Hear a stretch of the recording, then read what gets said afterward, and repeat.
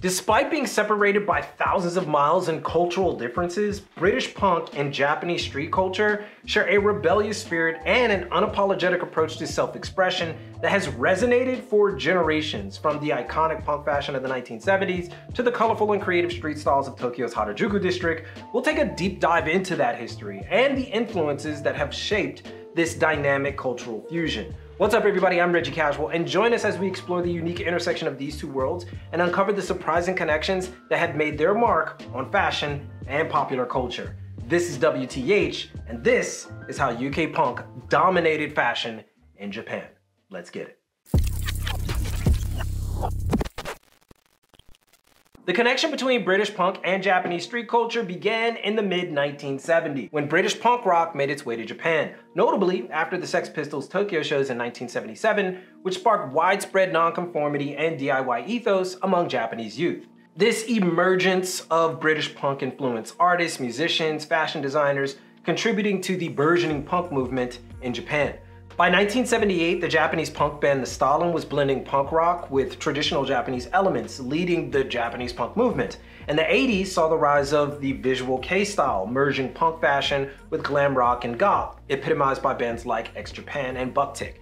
Now, the influence of British punk continued, with the designer Vivienne Westwood becoming a cultural icon in Japan and significantly influencing Japanese street fashion.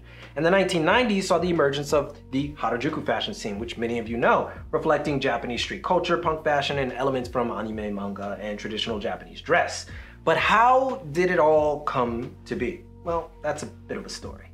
Much of Japanese consumption of British punk came through magazines, media, and music. Movies like Stanley Kubrick's A Clockwork Orange, 1971, and Frank Rodham's Quadrophenia, 1979. They all became cult classics among Japanese punks and influenced their fashion and music. However, the biggest catalyst for Japan was, in fact, music. Punk music profoundly impacted Japan, inspiring bands like The Stalin, the Blue Hearts, the Strummers, who took cues from bands like the Sex Pistols, The Clash, and The Damned. And this legacy persists, inspiring new generations of Japanese musicians even today. Note, while it can be said that US punk movements also influenced Japanese street culture at this time, the undeniable fact is that much of British punk's influence in Japan is often underreported. So this exploration isn't to diminish the influence of America, but rather to amplify the influence of UK in Japan. And you'll see why momentarily. Let's get back to it. By the 1990s, Japanese music evolved, integrating pop and punk to create the unique J-pop genre, reflecting Japan's readiness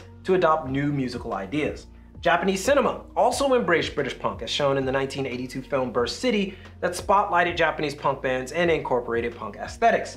Even as British punk waned in the late 1980s in its own country no less, Japan remained captivated, evidenced by the popularity of the film Sid and Nancy and bands like the Michelle Gun Elephant, who cited The Clash as a significant influence. Japanese magazines like Bijin Hyakka and Fruits documented eclectic punk-influenced styles in Japanese youth culture, further demonstrating British punk's enduring influence on Japan.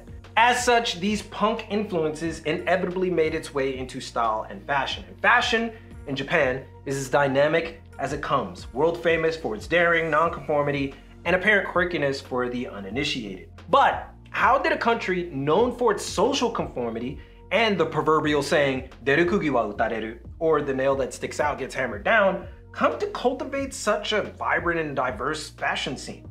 Despite these cultural norms, many Japanese youth managed to break free from these constraints and channel the country's rich artistic and cultural heritage into a fashion industry that is dynamic, daring, and renowned worldwide. The impact of British punk on Japanese street culture is just one example of how Japan has defied expectations and crafted something entirely unique and distinctive.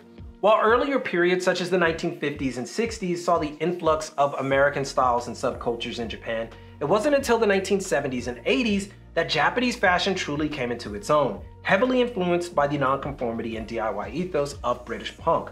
This movement marked a turning point in Japanese fashion, and one could argue that without the influence of British punk, the bold and innovative risks continually taken by those living in Tokyo, Osaka, Yokohama, and more might have been significantly less. The infusion of punk aesthetics paved the way for a new generation of Japanese designers who furthered the movements established by Japanese fashion legends like Rei Kawakubo, Yohji Yamamoto, Kansai Yamamoto, Issey Miyake, Yayoi Kusama, and Kenzo Takada. Now, this can be seen in the second generation of Golden Age Japanese designers, like Jun Takahashi, who once formed the cover band, the Tokyo Sex Pistols, and used his interest in punk as the influential anchor for his label Undercover. Or Takahiro Miyashita, who went on to develop Number 9 and then The Soloist, both featuring unconventional silhouettes and distressed fabrics, heavily influenced by punk. Or Shinya Watanabe, who till this day experiments with punk aesthetics and DIY culture. And this extends all the way to Hiroshi Fujiwara, who established a large part of his understanding of Western street culture through the lens of UK punk aesthetics. In fact, one of the very first places he visited after winning a competition was London and studying from those in the UK, or at least observing. But it doesn't stop there. Labels like Black Means, Fossitasm, Sakai, and others embrace British punk's influence, and street brand runners and artists like Shinsuke Takizawa, Takashi Murakami, Verdi, and even Nigo himself trace their roots to British punk. But it wasn't just about brands and designers in Japan. A large portion of the youth movement in the late 1970s and 80s embraced a holistic approach to fashion and style that remains one of the core elements of fashion in the country today. While not all individuals within the youth movement subscribed to this approach, it was significant in shaping Japanese fashion culture. It went beyond simply wearing branded clothing. It involves the search for individuality and elements that resonate with each person. Now, this quest for personal expression continues to thrive, as seen in the abundance of secondhand shops that litter Japan's most notable fashion districts like Shimokitazawa and Koenji. All of it has strong connections to UK punk and its nonconformist ethos, which influenced and inspired the Japanese youth culture of that time and today. But amidst the rising tide of punk fashion in Japan, one name stood above the rest: Vivienne Westwood, the rebel queen of British fashion, who had already left an indelible mark on the punk movement in the UK. But as her designs made their way across the pond to Japan, they captivated a new generation of fashion lovers and helped to redefine the boundaries of style and self-expression in the land of the rising sun. The introduction of Vivienne Westwood was a pivotal moment for Japanese fashion, as she and Malcolm McLaren, both influential figures in the British punk movement, brought punk aesthetics and DIY fashion to Japan. Westwood's provocative designs featuring tarred and bondage straps and bold slogans had a significant impact on Japanese fashion, influencing a generation of designers and helping to shape the country's unique style.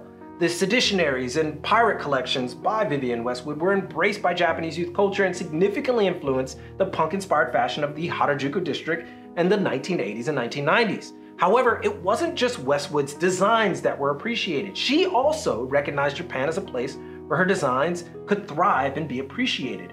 The Japanese fashion community was particularly receptive to her punk-inspired designs and willing to experiment with new and unconventional styles. This led to Westwood formally opening her first store outside of the UK in Japan in the 1980s, located in Tokyo. The store quickly became a hub for punk and subculture enthusiasts in the city and was one of the first moves by a British designer to Japan. The success of the store helped to establish Westwood as an influential figure in Japanese fashion and paved the way for other British designers and labels to find a following in Japan.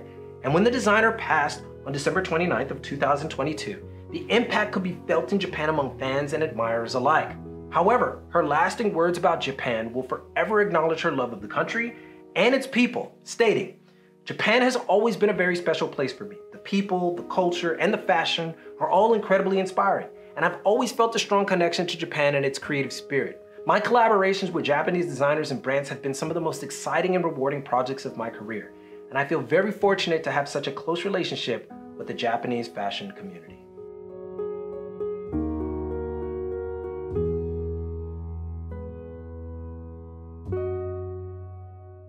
Since the introduction of punk in Japan, the country has played a significant role in embracing and, more importantly, evolving the punk movement. This mindset of nonconformity and a quest for authenticity became deeply ingrained in Japanese youth culture, and as a result, when modern American cultural movements such as hip-hop and streetwear emerged, Japanese youth were already primed to embrace their subversive and non-mainstream elements. The influence of the punk subculture created fertile ground for the Japanese people to interpret and infuse these movements with their own unique perspectives, resulting in a distinct Japanese interpretation of not only punk, but also hip-hop, streetwear, and even designer fashion.